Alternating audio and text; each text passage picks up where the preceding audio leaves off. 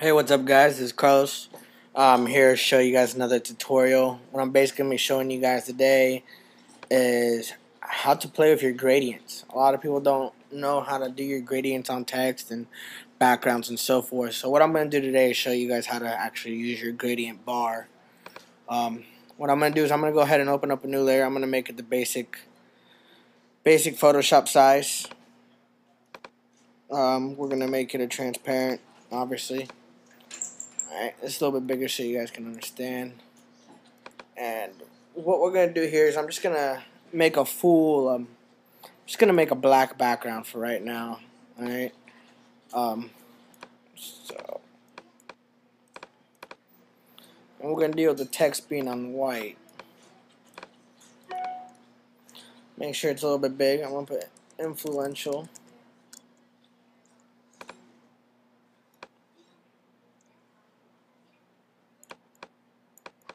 Alright, and what I'm going to do is, what you do is double click on the layer, bring up your layer style properties, and we're going to open up the gradient overlay area.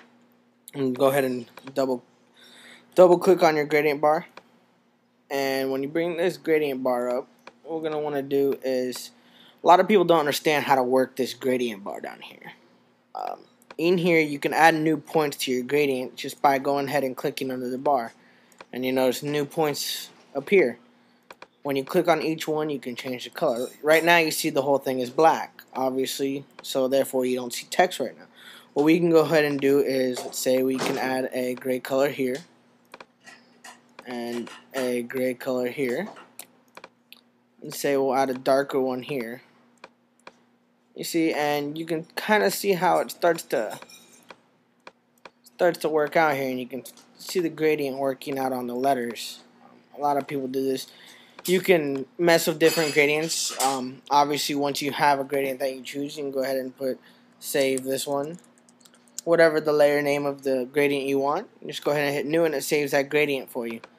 So you can use that one in later times. Obviously, I'm not going to keep that gradient.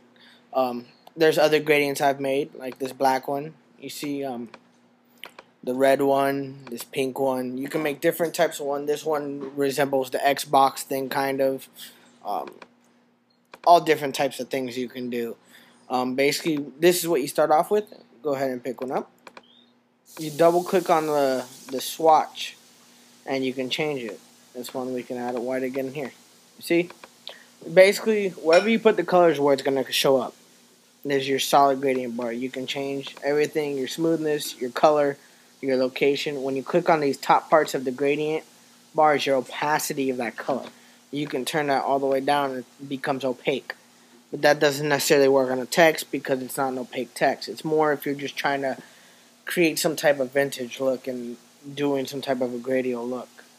Other than that, that's basically how you would work your gradients.